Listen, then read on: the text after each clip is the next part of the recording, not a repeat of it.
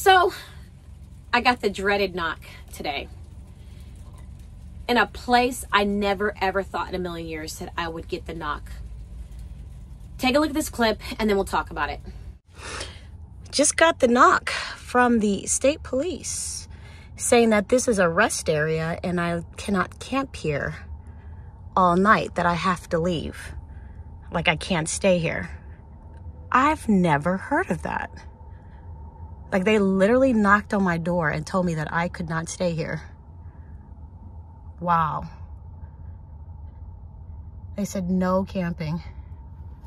So I think they're gonna go knock on this guy. Are they gonna go knock on this guy's door? So as you saw, the police officer that was driving that cop car got out, and I don't know if they made contact with the driver of that blue van, but soon after he got back in and backed into a spot. Now, my mindset was watching that scene was that they backed in as a form of intimidation. Like, we've already spoken to you guys. Y'all need to hurry up and leave. We're going to wait and see how long it takes. So then I get ready to leave. But before I look out my window to see if the police officers are still there. And what do I see? Both of the police officers at this blue van again. Now, I can only imagine that they finally made contact with this whoever's in that blue van, and they were telling them the same thing they told me. No overnight parking. You cannot stay overnight. You cannot sleep overnight, and you need to leave as soon as possible. That's how I felt when they were speaking to me. It was like, you've overstayed your welcome. You need to start leaving now. Get ready to leave. But one thing you do notice, they do not walk over to that burgundy car at all and say anything to the person in that vehicle. They only approached my van and the van that was a few spots down from me. That's what I can tell. Because soon after they got in that vehicle, they stayed a few more seconds, they pulled off, they left, and then you see whoever's in that blue van, they leave as well. So as you can see, not only did I get the knock, but the van that was a few spots down from me, they got the knock as well. And I don't like how the police officers handled my situation. I got there about 1:30. I started dozing off about 3:07, and that's when I heard loud banging on my window. I'm like, what the heck? It scared me because I'm like, I'm at a rest stop. I have never had banging ever in my life. And so I peeked through and I see two cops, two state police officers, and I'm like, did I do something wrong? Because I'm at a rest stop. Like, what? So I open my side door and I see two police officers standing in front of me. One looked to be about early 20s, the other one early 30s. The police officer who was in his early 30s, he did all the talking. The other one just stood there with a smirk on his face. So when I opened the door, I said yes. And the police officer was like, there's no overnight camping here. I said, I'm aware of that, sir. I literally just got here. I haven't even been here that long. I've only been here a couple hours. Okay, but you cannot sleep here overnight. You cannot stay the night here. I said, okay, I'm copy that. I'm aware. Can't stay over. Got it.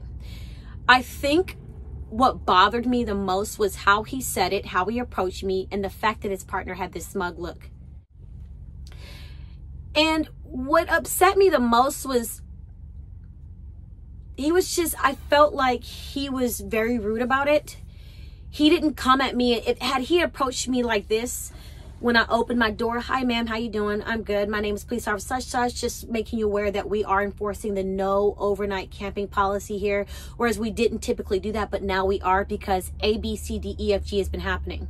I would have been okay with that. I'd be like, oh, okay. Yes, sir. I appreciate it. Letting me know, I just got here, I'm just trying to get some sleep. I'm tired. I've been, running around all day. I need some rest. I'm exhausted. But he didn't come at me like that, and his partner was just smirking the whole time. And I wanted to ask him, I'm sorry, did I say something funny, or is there something funny about my situation? But I didn't. I remained respectful the whole time. I just never thought that I would be told by two state police officers that I could not sleep the night overnight at a rest stop. There have been plenty of times where I have, in my one video where I was, boondocking at a museum, I didn't feel safe, so I went to a rest stop and I slept there. I got there about, 1 o'clock in the morning, and I slept there. Was I not supposed to do that?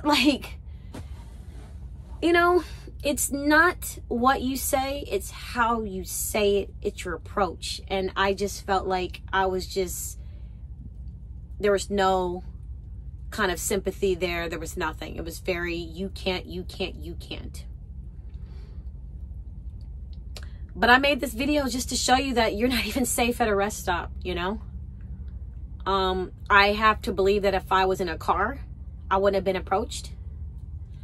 That's just my own personal opinion.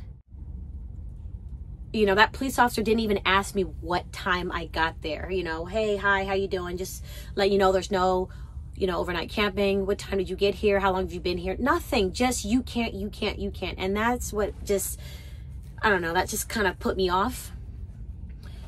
And I felt like he was just kind of flexing the fact that he was a police officer. That's how I took it. That's my impression of him and his partner, the one that was smirking the whole time. But made the video just to let you guys know that you're not even safe at rest stops from the knock. You can get the knock anywhere, even at a rest stop. If you've ever used a rest stop, or if you live in your car, your van, or an RV, or you're a traveler, or you know, stay at truck stop, if you're a trucker and you've stayed at rest stops before, let me know in the comment box down below if you've ever had any issues staying at rest stops. Have police officers approached your vehicle while you're at a rest stop and told you you cannot stay overnight? Let me know in the comment box down below. It'd be interesting to know if anybody else has experienced what I experienced. But I'm gonna go ahead and get out of here. I appreciate you guys watching, but I'm tired. I'm gonna lay down. My adrenaline's kind of coming down. I'm feeling a lot better. But I'm out. As always, thanks for watching. I'll see you guys in my next video. Take care. Peace.